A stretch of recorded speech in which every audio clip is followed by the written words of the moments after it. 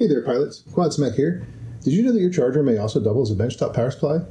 Today I'm going to share with you a not so well known feature of the ToolkitRC Q6AC that allows you to do just that. Let's take a look. I find that often on the bench I'll be working on building or repairing one of my craft, and I need to power the craft, a fan, FPV goggles so that I can see what the video system is doing. Previously, I would do this by finding two batteries, hopefully find two that are charged, hope I don't run them out, but then you forget what you're doing, run them too long, run a battery out, or just can't find one that's charged. So it's possible, if like me, you have a charger that has this capability, you don't need to do that anymore. I recently added the ToolkitRC Q6AC to my bench.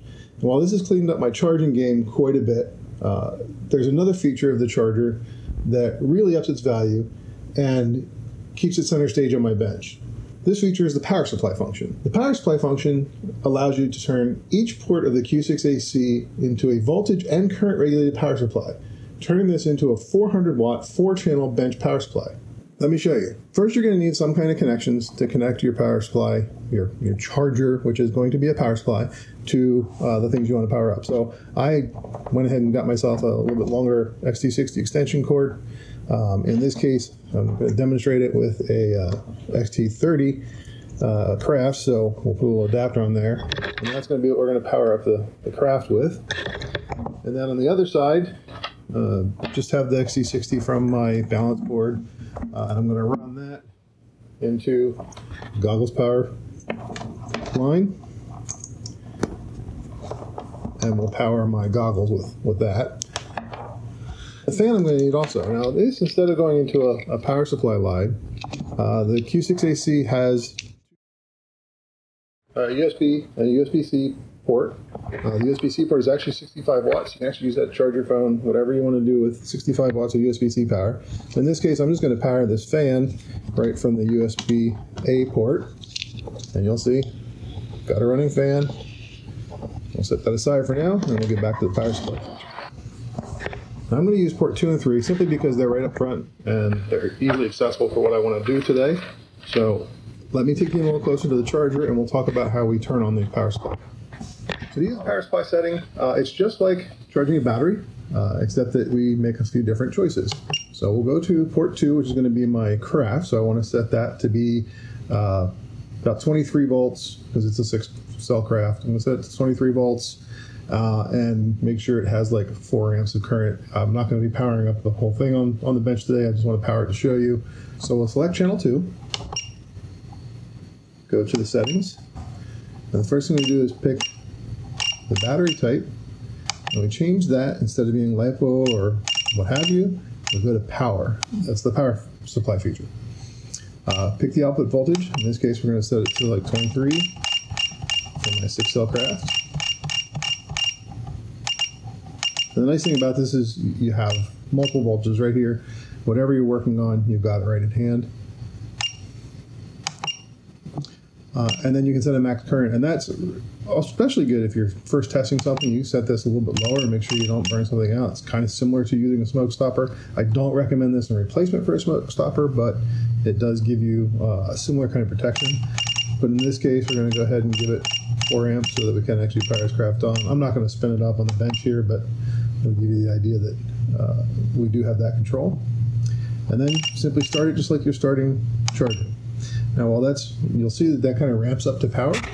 Not sure how well it comes through, but I hope you can see that that's slowly ramping up to the power.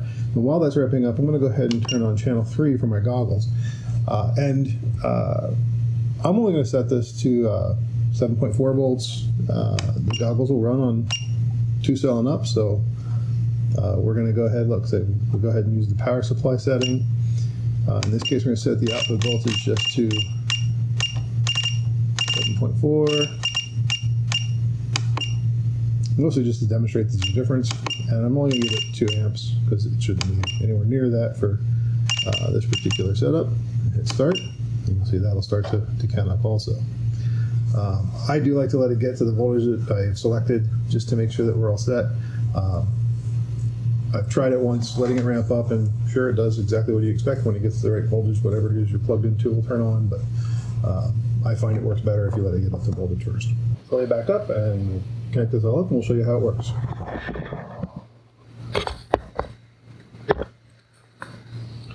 So we have our craft here.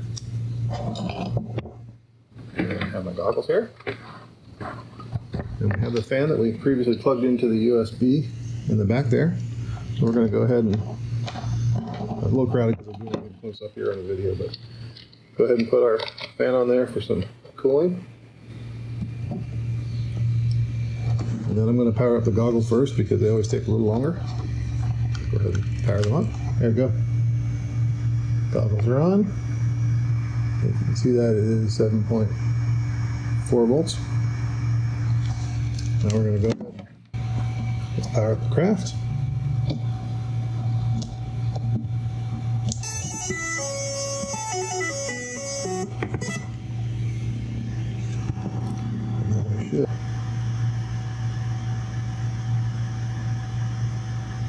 There we go. There we go. From the craft.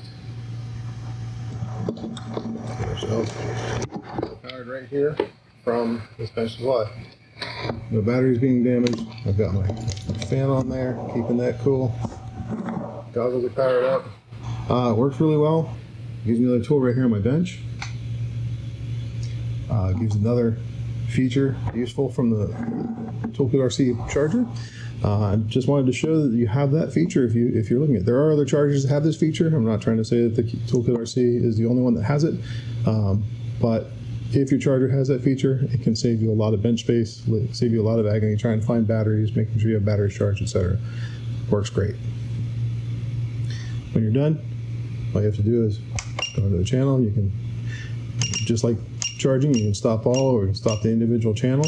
I'm just going to hit stop all because I'm done with all my charging or powering here. Stop that. You'll see they'll slowly drop down. Unplug my fan, and now I'm back to having a charger. So I hope this was interesting and informative. If you have any questions, feel free to hit me in the comments. I will try to respond to anybody who has questions. Hope this was informative. I'll try to bring more content to you. I am going to bring some more videos with some other interesting features of this particular charger. Definitely, if there's anything you're interested about and want to know about, I'll try to bring that out. I'll be focusing mostly on features that are not as well known or not as well documented. This one in particular, almost not in the manual at all. So stick around. Feel free to come back. Thanks.